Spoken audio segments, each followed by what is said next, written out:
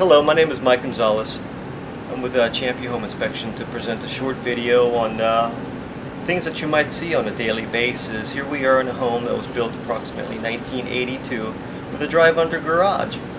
And I'm sure you all have seen this often. When you have a drive-under garage with open framing through the rest of the habitable portions of the house, that was accepted common construction back in the time, but by today's standards, a fire barrier is required to separating the garage from the rest of the structure.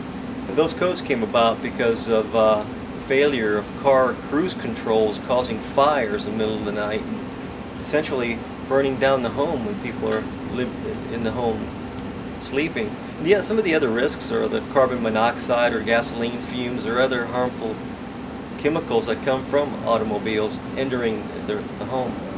Quite often when you see this, your buyers don't have an idea of what they need to do.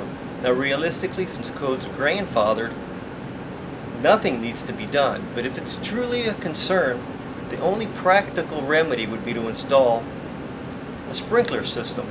If you were to install a complete fire barrier, the drywall would be way too low.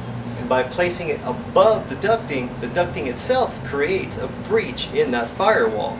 So really, the most practical thing to do is installing a sprinkler system from an economical and ease of installation point of view. My experiences as an ASHI inspector go back to my degree in horticulture. I've got military experience. I've got a lot of experience working from manufacturers. I've sold concrete reinforcing products, fasteners, residential lighting.